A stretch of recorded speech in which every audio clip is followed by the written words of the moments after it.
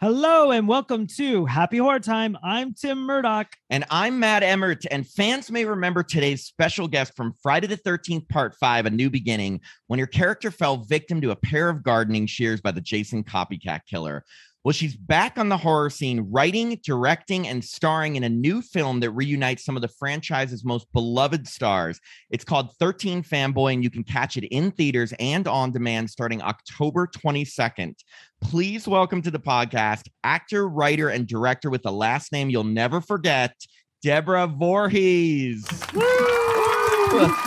We're so Hi, guys. Hi, how are you? I'm terrific. Thank you so much for having me on. Of course. Thank you for being here with us. We're so excited. And may I say y'all are kind of cute?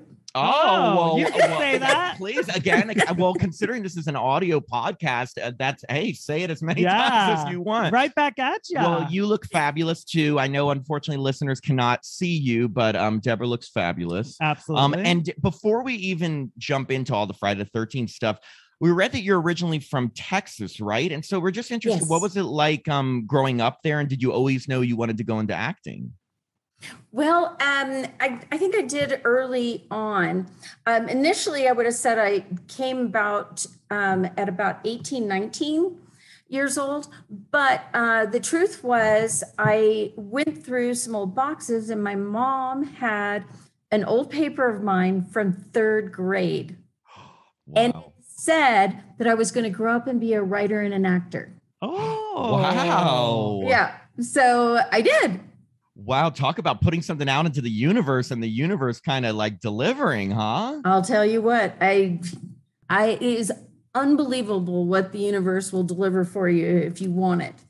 And what you fear the most and what you invite into your life, they'll also give you that. So you got to be careful. Amen. Watch your spheres. Speaking of Texas, I read that you originally started out on a TV and had a 7-episode arc of Dallas. Yes, that's right. I did. Yeah. Who did you play? Like, do you remember what happened to your character? Actually, different characters, believe it or not. I also did several extra roles, but those are the speaking roles. I did several different things. I was the queen of the oil barons ball one year. And, I was a regular waitress a few times and, several different things. I met Bobby Ewing at a bar one time. Wow. So, yeah. I remember on shows they could do that, like on Three's Company, on the sitcom, they always had characters play multiple people. But now with everything being documented, like it's so much harder to do that. Right. Yeah. They just give it enough time between the characters. Yeah. Wow, that's really cool. So in 7 episodes with multiple characters in it, that's great. Right. I mean, well, they typically, most often they would refer to me as Debbie Sue. So I guess they kind of felt like I kind of could fit in and be that character. Oh, that's awesome. Yeah. I mean, Larry Hagman referred to me as Debbie Sue on film. So kind of funny. I mean, Dallas was like the show of the 80s. It really was. Yeah. Oh, yeah. And it was so much fun. I actually didn't just get to perform in it. I actually worked behind the scenes as a stand-in. And that was actually the most fun because I was there every day. And when I'd walk on set, Larry Hagman would start singing to the Peggy Sue song, Debbie Sue, I Love You. Oh, that's amazing. I wish Larry would sing to me. Yeah, Timmy could say Timmy. I'm not sure, but that's really cool. Like, I mean, that you had that relationship with them. Oh, that's awesome. So before we jump into Friday 13th, The New Beginning, were you a fan of horror films growing up? I mean, like, were they on your radar? I mean, did they affect you when you were young? The kind of films that I saw, I was pretty much a big chicken. So I was definitely had to have somebody else with me to watch one. And if you commit to watch a scary movie with me, you also have to commit to a certain amount of time afterwards. I get that. So I'm not like left immediately alone. Right. Like after a horror film, I like to like watch an episode of like a sitcom like The Golden Girls just to exactly ditto. That's what I do. Gotta cleanse that palate so I can have nice sleepy time. Yes. Were there any films that stuck with you? Like, do you remember as a young age? Yes. Well, first of all, I've always loved the Universal monsters. Okay. Old Universal monsters. In fact, one day I'd love to do an origin story on Frankenstein where you're with him the whole time. That's who we're talking about. Then I loved, this is horror, but not like super horror, but Dark Shadows. Oh yeah. That was a big deal.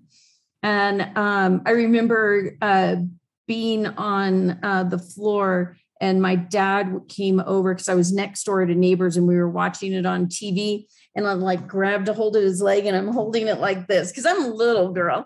And he goes, "Are you scared?" Which now, if you watch Dark Shadows, you'd be going, "You're scared. Why?"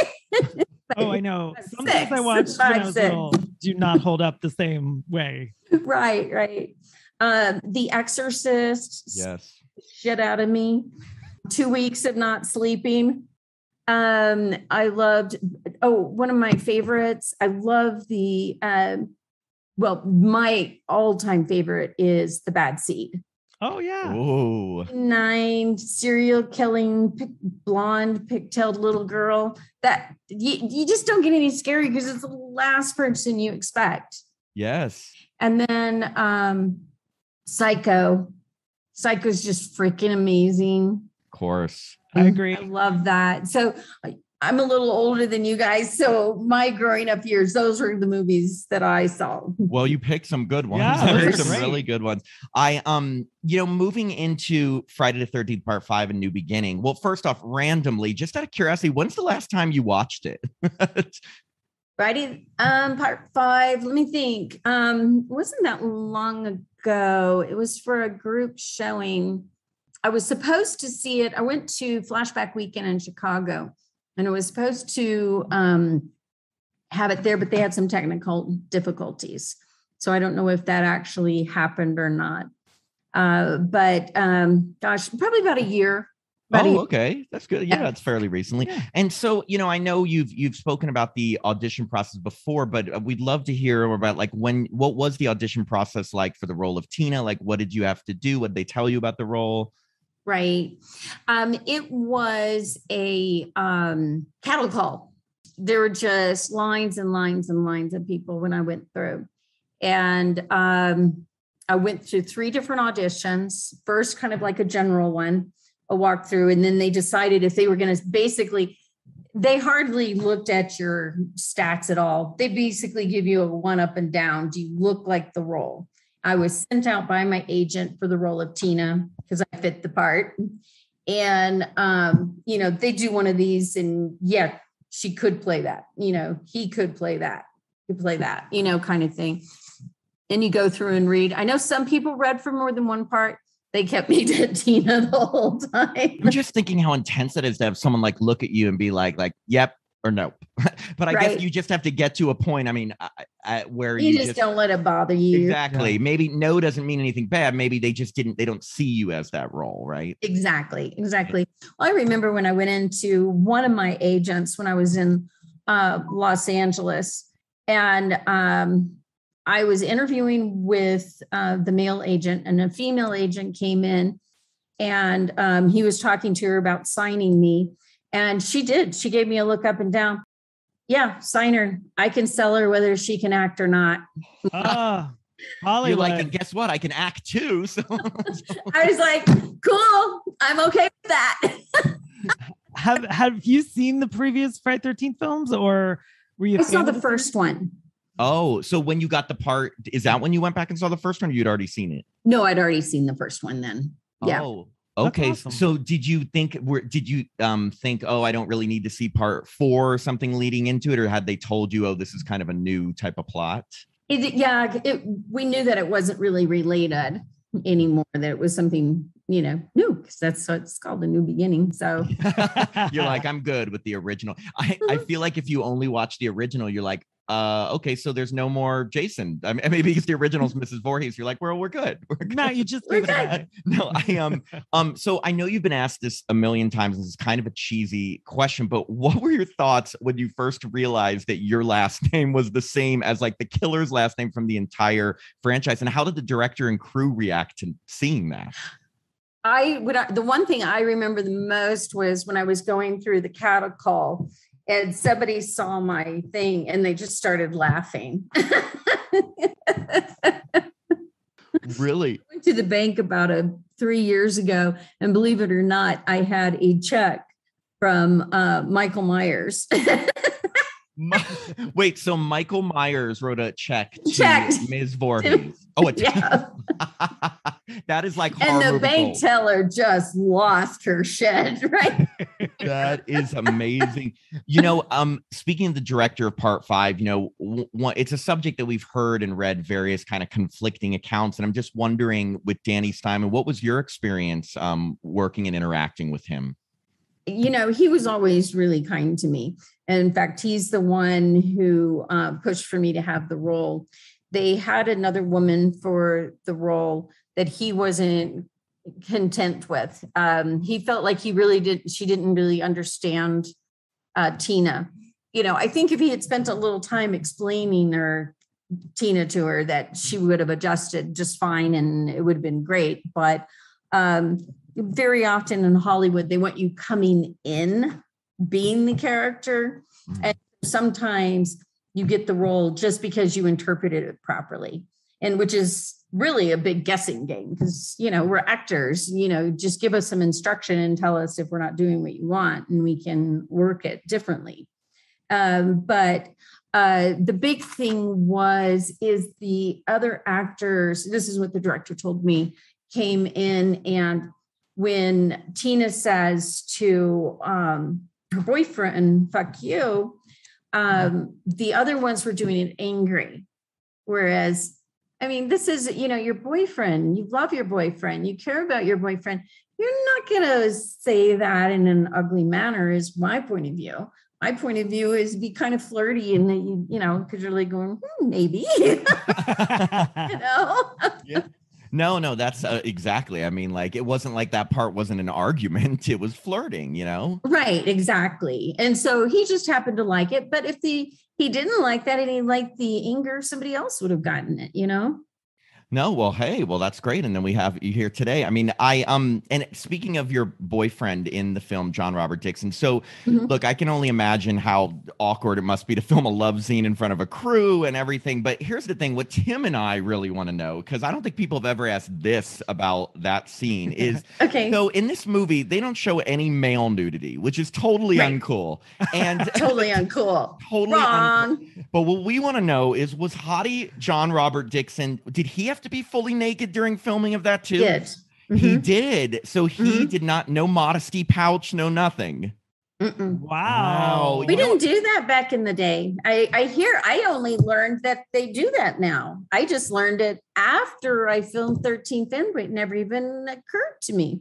You know what? I am so happy to hear like that, so that the awkwardness was like equal on both sides, because everybody, they don't talk about that part because unfortunately the film doesn't show male nudity, in right. It. Wow. Right. Well, and there is a double standard. And I even saw it on my film set. And, I kind of had to laugh about it, because there's a scene where Haley and Andrew had to be fully naked, and she could be partially naked. And so it was kind of like a joke on set, Haley, are you okay? Are you fine? I don't care if you're okay with your nudity or not, Andrew, you're fine. Deal with it. I think there's just I think it's just because for so long, in our socialization, we don't put as much emphasis on male nudity. But I will give you guys a little secret about women. We are very visual creatures, and we do like to see you naked. Well, I'm going to give you a little. We're not any different than you guys. I'm. Who tells you differently is lying to you, because probably one, she's embarrassed, and doesn't want to admit to it.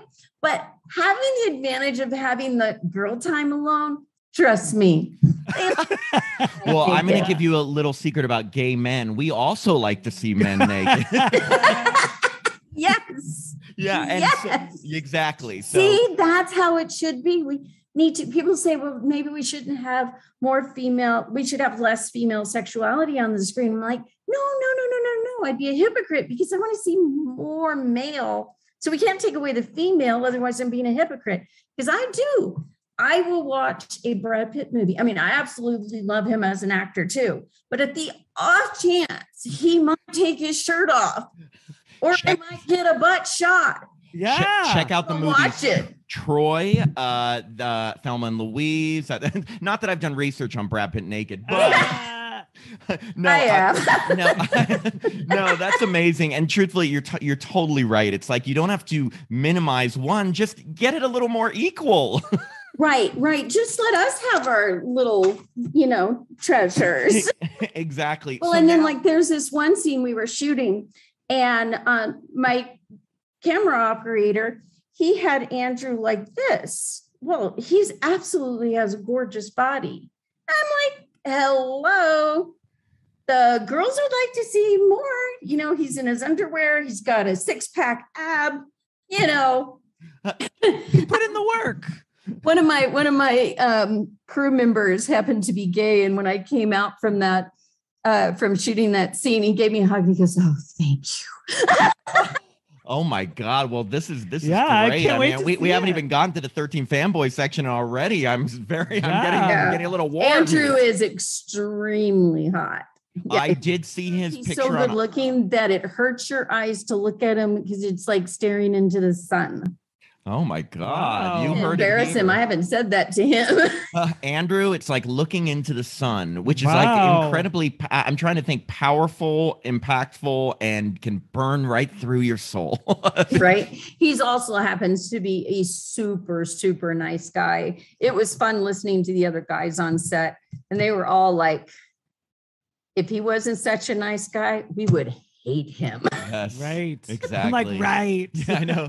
Well, moving forward on part 5 of getting to your death scene, which sadly is after the love scene. I've read that the makeup that they used to cover your eyes after they snapped them with the gardening shears was not the easiest thing to deal with. What was it like filming that scene? How long did it take to apply that makeup? The application for the makeup took about 3 hours. And because it was actually very thin and you wouldn't think it would, but since it went like right here, and you had to make it so that you couldn't see any difference between that and my skin. So there was a lot of work to do. And then they had to paint the darkness and the black in and some red that would be solid. And then they had to put the pools of blood in there as well. The two things were really difficult about it, but I'm not complaining because it was all great. I loved every minute on the film set. One was, it was already awkward being naked on the set, but being naked and can't see. Oh God. Added another level. Wow. So you probably like, but at the same time, I mean, I couldn't have had a more professional set, nicer people around me who took really good care of me, including Danny and the producer and, the other people on set. They always made sure I had a robe, and, when I was having to wait between shots with the eye stuff, they lead me to my chair and help me out and different things like that. So it really, they were just really nice. And it was the first day on the set that we shot all of that. Wow. Jeez. Really smart, because it's like, I'm somebody, I would much prefer somebody to rip a Band-Aid off. And then you get all the hairs on your arm go up at once instead of one at a time. It's so much more torturous, it's like, just do it fast. And so you just get it done. And then, you're relaxed for the rest of the time on set, Yeah. Is that the time you bonded with the other cast? I mean, who did you bond with the most? On that set, I talked quite a bit with the producer. He was really nice. Matt was somebody else that I spoke with a bit. And there were a handful of people that I talked with and visited with. People were pretty nice on the set. I really liked them a lot. And now that we're going to conventions and stuff, I've got a really nice bond with a handful of the people, like Ron Sloan, and he and I have become good friends. And Tiffany is somebody I greatly admire, and we've become friends. And Carol Locatel as well. And so there's a lot of really neat people on set where, we'll actually talk. So when the movie was all filmed and complete, was there a red carpet premiere or a cast screening? There was a premiere, and that was a lot of fun. It was a packed theater, of course, and that was a lot of fun to see. But what I did after that was I decided I wanted to see what a general audience would be, because a Hollywood premiere is very, very different, because there's certain types of people there. Mm-hmm. Really your general fans. I'm sure there were some that were general fans, but mostly it was Hollywood types. So I wanted to go to the theater and see what it was like. And so I sat in the back and just watched and observed. And it was so much fun to watch because people were really excited. It was definitely an event. They were laughing, carrying on, they were having fun. And so that was kind of exciting to see. That's so cool. I mean, that's the thing. That's it. I totally get what you're saying. Like, we always ask people about the premiere, but it's like you really don't get the real feel until you go just to a general audience, because that's fans. Right. And speaking of that, when do you feel like you first became aware that there was such incredible fandom behind the Friday the 13th series? Like, was it just seeing it then? Or, I mean, did you ever think you'd be still talking about this movie 36 years later? No, I never did. That was... a huge surprise. It was several years after the film. Actually, I guess it was really social media that started getting me to understand, because I had, over time, people would contact me. I was a journalist with the Dallas Morning News and the Fort Worth Star-Telegram, and people would find me that way and send in autographs there. But it was much more difficult to find me in that time period. And so it wasn't until I got on social media and I was like, oh shit, we're talking about millions and millions and millions of people. Yeah. Love this.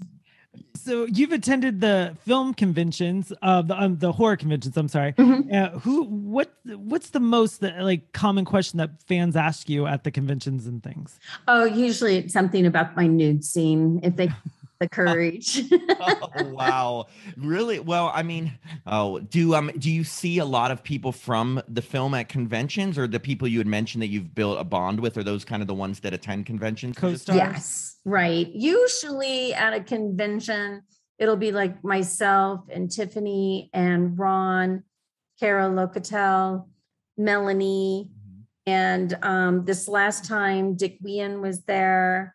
And then sometimes Tom Morga. So kind of, switching off between John Shepard, I think. Schaefer. Actually, I did see John Shepard at one. Mm-hmm. Oh, okay. Wow. How about Shavar? Does he come to conventions? I don't know. I haven't seen him. Wait a minute. I'm trying to think. Did he go? There was one in Texas, the same one that John Shepard was at. I'm trying to remember if Shavar went to that or not. I can't remember for sure. I wish I could tell you.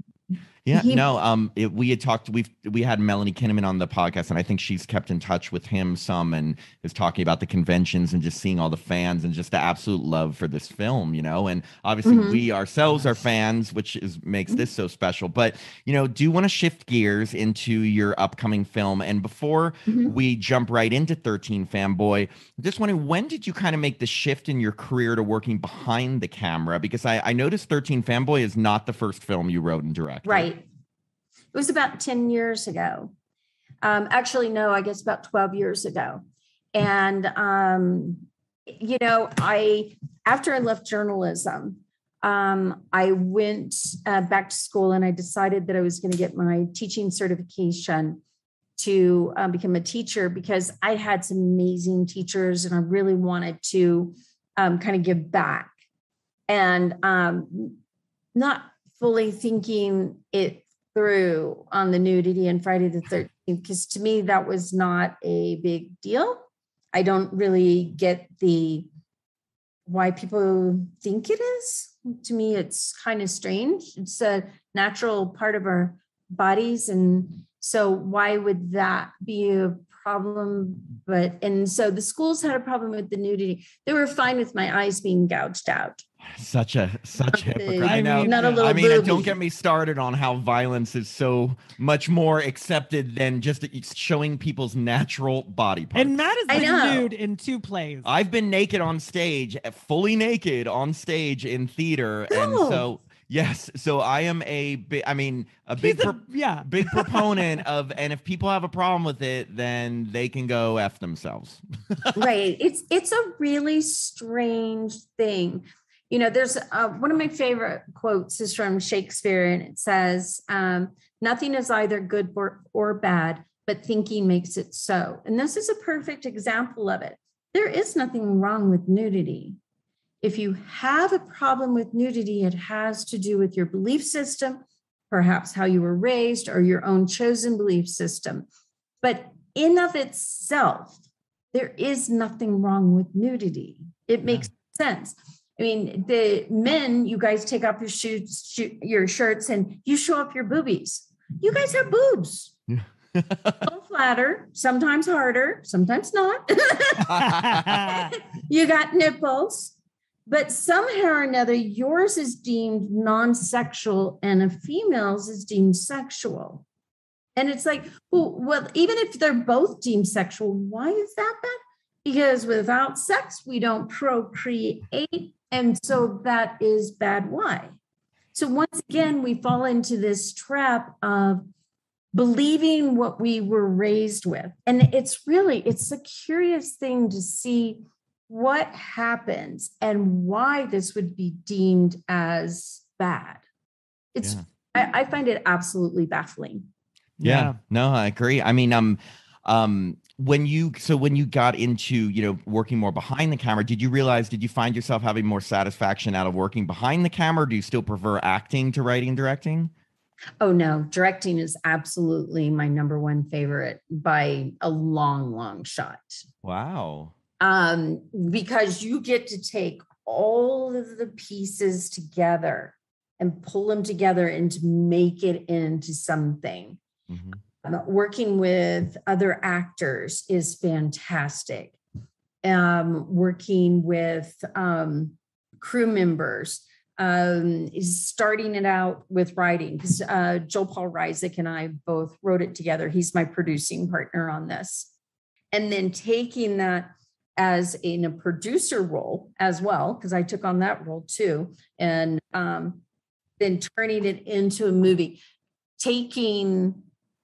And horror in particular is an absolute favorite of mine to direct, because there's this magical aspect of it. You're a bunch of kids on a film set playing in buckets of blood, making things look like there's a wound when there isn't one, making the hit of the knife and with the sound and stuff, trying to make it look like somebody was actually stabbed and they're actually in dire pain and there's blood and stuff. That's a lot of fun. It's like a magic trick. I agree. People into thinking something bad has happened. And then when you start putting in the sound effects, the sound design, which, by the way, we have an amazing sound design artist, Barack out of London, and my music, the guy who composed everything, his name's Tamer Surrey. Brilliant. Wow. And as you know, as horror fans, 51% of the movies that sound. Oh yeah. Try and watch a horror movie without sound. Oh my gosh. Yeah, I always go back to the famous John Carpenter said he showed like an executive the original Halloween before they put the sound in, and they're like, oh, it's not scary at all. And then suddenly when the soundtrack came in, it was the most terrifying movie of its time. He's a huge Halloween fan. I prefer Friday 13th. I think the score for Friday 13th is amazing. Well, wait a second. I mean, I still love Friday. I was just thrown under the bus by my co-host. No, he did throw you under. Boy, that was bad. How dare he? I'm not going to pretend. I do Halloween, like the movies that had an effect on you. The original Halloween, I was obsessed with growing up, and that series. I do love the Friday the 30th series, and the music is incredible. But I 100% agree. I'd even say like maybe 61% is the music. I of course love both scores. I'm more political Tim. I'm more partial to Friday 13th. But so your upcoming movie 13 Fanboy. Can you give the listeners a plot summary of because it's such a cool idea? Right. A homicidal maniac who with a deadly obsession is stalking women from Friday the 13th and also Dee Wallace from Halloween. So he's a huge slasher fan. And he takes that love for too far. He started writing when he was a kid. He was abused and would be locked in a basement. And the only thing he had with him were his VHS tapes of Halloween and Friday the 13th. And so he'd watch them over and over and over again. And for him, we became his friends, his family. And he would write and write and write, but we didn't write back. Oh, it's a bad choice. Oh no. So I'm so interested how this project came to be. Like, how did you come up with the idea and when did you start working on it? Because like Tim said, it's such a cool idea. And I just want to know where it started and how that happened. When, I had been looking for a while to do something horror related for the fans. And a lot of them had been talking about, well, couldn't you do another Friday the 13th? Well, of course, you got legal issues there, so you can't do that. Or they were like, maybe something bring all the final girls together and they can fight Jason. Still legal issues. And those really didn't interest me as much, even though there's some interesting ideas in there. What interests me was having something that's more chilling. To me, I can watch this movie and I have the jump scares and all the kind of fun things. But after it's over, when you're in the parking lot, you're not like this thinking that the undead Jason's coming for you or, something like that. But in this movie, it is something that could actually happen. And so I was talking with my producer, my producing partner, and we were actually talking about doing a different film when he asked about it. And he had never been to a horror convention and was just wondering, what is it like? What are horror fans like? And he thought, are they scary? I'm like, no, yes. Really. I said, you're basically hanging around with a bunch of kids who like to dress up for Halloween. They're just fun. They're just, he's pointing at you. Yes, he points at me. Well, I also love the holiday. He knows. And so, sorry, go on. So yes, the fans. So then he asked me, well, have you had anything creepy happen? I said, well, not at a horror convention, but there have been a few situations. I had a guy online who, it's hard to say he was a stalker, but he continues to try to get to me through online means. And he is very obsessive. If I try to friend as many fans as I can, but Facebook limits you to 5,000. Mm-hmm. So as long as somebody's polite and nice, I'm fine with that. That doesn't bother me at all. And so I just clicked when I realized he was a fan. And, then he would send me a message in Messenger. and say, ask me something. And literally 10 minutes later when I'd open it up, and there'd be this string of messages, and he's getting angry and angry and angrier because I haven't responded. Oh God. And then he got my home phone number and started calling me at my house. And then for some reason, he was sending me naked pictures of myself. And I'm like going, I do know what I looked like. What? Not really in need of naked pictures of myself. Hey, remember this? Oh my God. Yeah. And so I tried many times to set boundaries with him. And I finally had to block him, and he still continues to try and wiggle his way back in. He's tried apologizing. I usually will give somebody a one apology kind of thing. And if you completely quit doing what you were doing, then I'm cool with you. And it's not that I don't believe that he doesn't deserve forgiveness, because that's definitely not me. I really do believe that every human being on this planet deserves forgiveness. But that doesn't mean I need to put myself in a position of being abused by that person.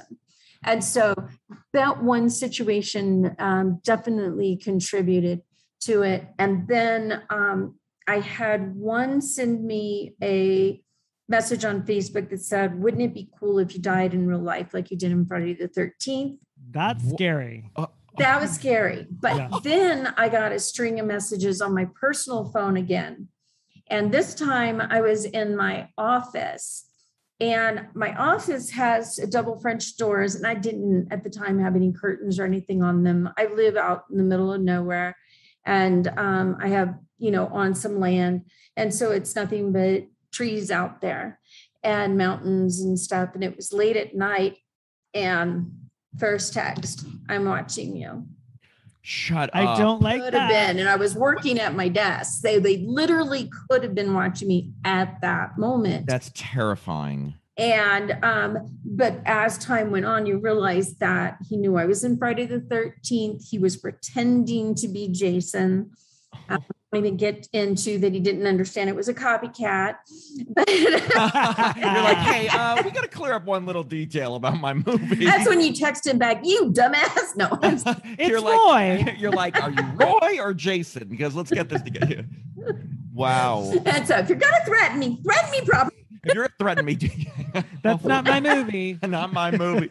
Wow. I mean, okay, now I'm seeing directly how the idea for this movie came up. I will say, right. I just want to put it out there that hopefully most of the horror fans you've met are more just like, I mean, loving, really dedicated people, because a lot of people, Tim and I, like I said, have grown up loving this genre. And it's easy for people to say, oh, you love these movies? Are you some kind of weirdo? And we're like, no, it's just like a genre that we love, and we're very dedicated, and we're so grateful and like eager and just like happy to talk with people like you. Right. So hopefully that is not the norm.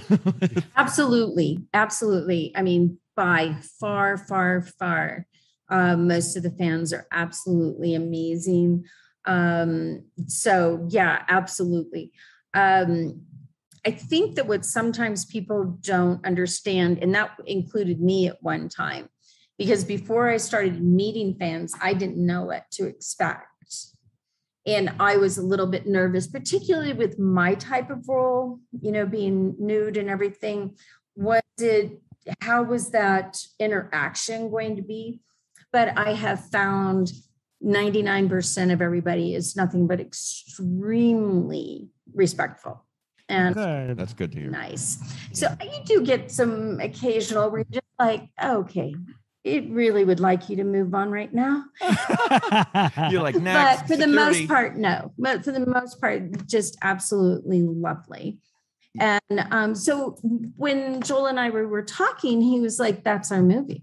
I'm like, no. Mistaken. That's real life. It's that little piece in the back of your mind that says that can happen. Yeah. This is real. True. The things that scare you the most are the things that can truly happen to you. It's a great point. I mean, I just want to real quick for listeners, I want to list off all of the Friday the 13th alumni that you've gotten for this film because it's pretty damn spectacular. And please correct me if I'm wrong, but I think I got it right. Okay. So obviously we have you, Deborah Voorhees, who played Tina from A New Beginning. We have Tracy Savage, who played Debbie in part 3. We have Corey Feldman, who played Tommy Jarvis from the final chapter. We have Judy Aronson, who played Samantha from the final chapter. Ron Sloan, who was in A New Beginning with you and played Junior. We have CJ Graham, who played Jason and Jason Lives. We have Lar Park Lincoln, who played Tina from The New Blood. Jennifer Banco, who played the young version of Tina in The New Blood. Right.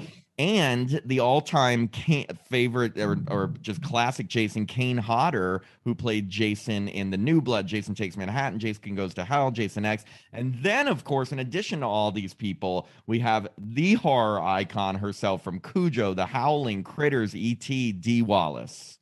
Yes, that's exactly right. Wow. Did I miss anyone? And how were you able to get so many people involved? Pick up the phone. That's the universe working for you again. When you put it out there, you know, once I start moving on a project and I'm 100% certain that's where I'm going, there's a period of time where I'm kind of working through and trying to decide if a project will work or not. Once it happens and you're done, you just don't stop. There's 1,000 obstacles that'll step up in your way. You just keep going, move them out of the way, keep moving, no matter no film would be made unless you have an attitude of no matter how many obstacles come up, you push them out of the way. 100%. I love 100% that. agree. You have to just keep going and push forward. Yeah. I noticed that the Friday 13th alumni play themselves, except for Corey Feldman. You decided not to have him play himself also? Right. That's correct. What made you come to that decision with him versus all the other ones playing themselves? And him it was actually his choice. Initially, we asked him to play himself. He agreed to do the part as long as he could be playing a character and rather than playing himself.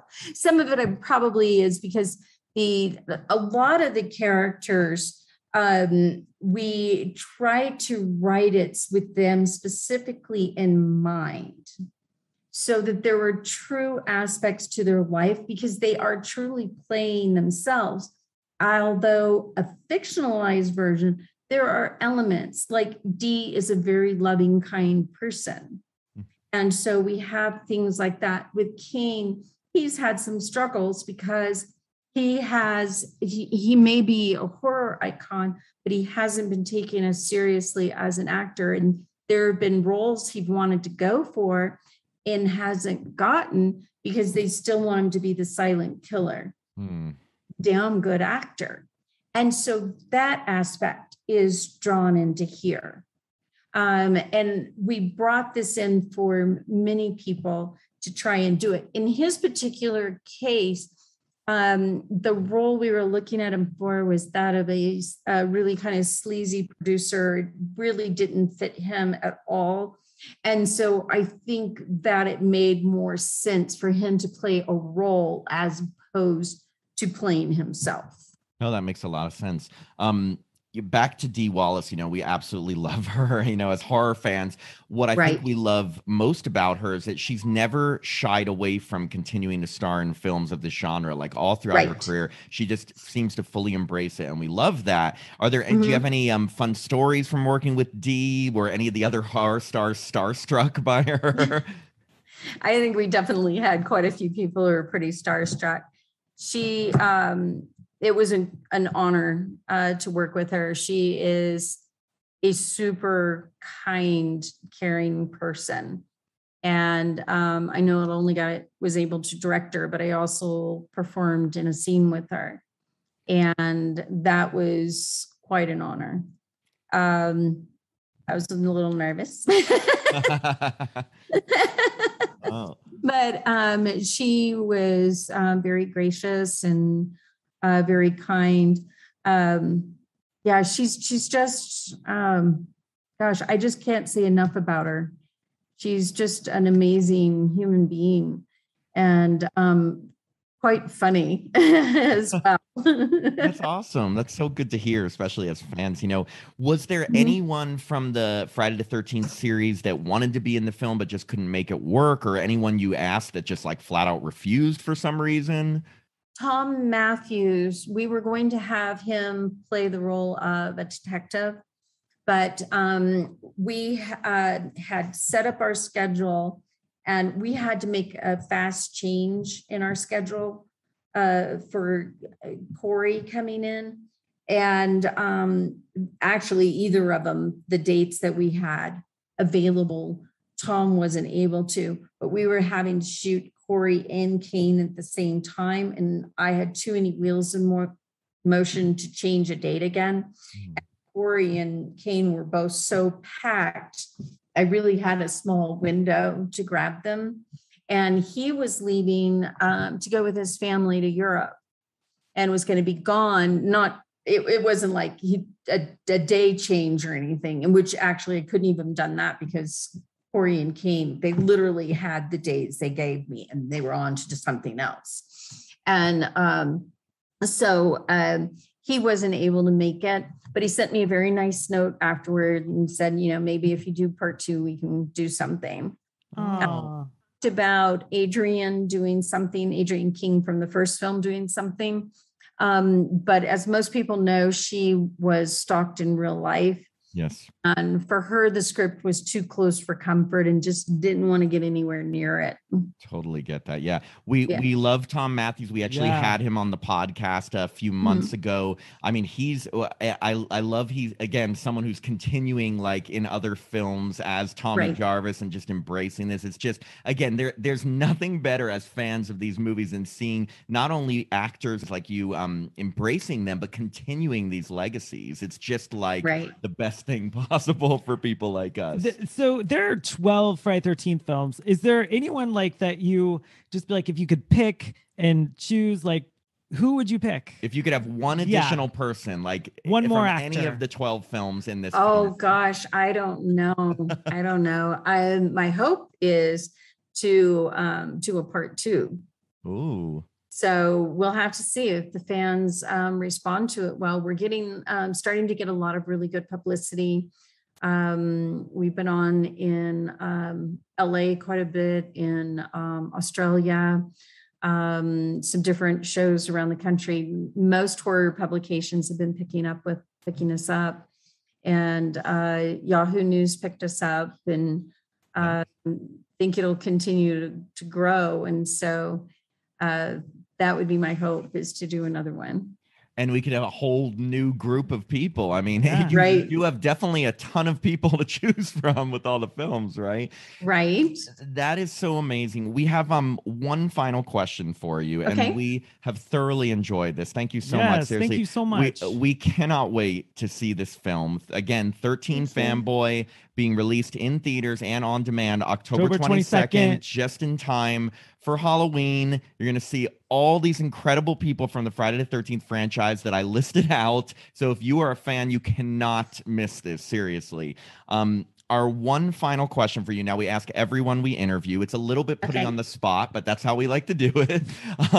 What is one thing you can tell us about your experience working on Friday the 13th Part 5, A New Beginning, that you've never told any other interviewer, publication, podcaster, meaning something you've just never told at a convention, just one little tidbit about that experience you've never told anyone? And it could be really tiny. Like, it doesn't have to be like, it can be earth-shattering. It can blow our minds. I don't know. I don't know. I told the best gems. Oh, yeah, you really did. Well, you did tell us that John Robert Dixon had to be fully naked during that scene too. So that's a nice thing. Yeah, I didn't know that. That's a good one. We didn't know that. Yeah, that's right. There you go. Yeah, you know what? I don't think anybody's asked me that question. So you guys, that would be it. I've mentioned that. That's great. Yeah, that's awesome. Well, we got our exclusive tidbit. Well, again, we just want to thank you so much for taking the time. Like I said, we can't wait for the movie. We'll keep in touch with you as to when exactly the episode's going to come out. And Sure. And I also want to thank you guys so much for having me on. I really appreciate you taking the time, and you guys are absolutely adorable. Well, thank you. Thank you so much. This was so much fun. This was so much fun. Well, we wish you nothing but the best of success with 13 Fanboy. And like I said, we'll be seeing it. And yeah, thank you so much. Take care, guys. Okay, take care. Bye. Bye. We hope you enjoyed this episode of Happy Horror Time. This podcast is hosted by Matt Emmer and myself, Tim Murdoch. It's co-produced by Jacob Randall, who also hosts a great true crime podcast, Crime of Your Life. Please check out our website, happyhorrortime.com, where you can stream all of our episodes and see all our pretty little episode images. You can also follow our social media pages on Facebook, Instagram, and Twitter at Happy Horror Time. We love hearing from our listeners, so if you want to contact us about one of our recent episodes, send us an email at happyhorrortime@gmail.com. If you'd like to support this podcast, please sign up to be a patron at patreon.com/happyhorrortime. Patrons get access to our growing library of bonus episodes where we discuss older horror films, look back at popular franchises, and all kinds of other fun horror stuff. I'm Tim Murdoch. And I'm Matt Emmert, and we hope you have a happy horror time.